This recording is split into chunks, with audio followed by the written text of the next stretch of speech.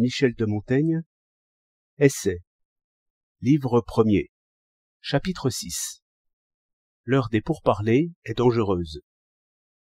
Je vis dernièrement, dans mon voisinage, que ceux qui avaient été délogés de force par notre armée criaient à la trahison avec d'autres de leur parti, parce que, pendant la recherche d'un accord, et alors que le traité qui avait été passé courait encore, on les avait surpris et mis en pièces.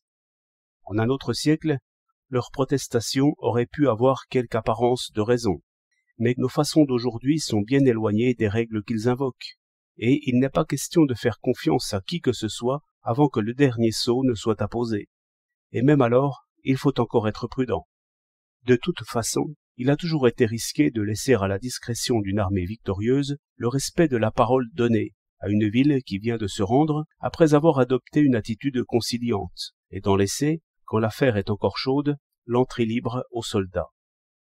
Cléomène disait que quel que soit le mal que l'on puisse faire aux ennemis à la guerre, cela ne relevait pas de la justice, mais se situait au-dessus d'elle, que ce soit celle des dieux ou celle des hommes.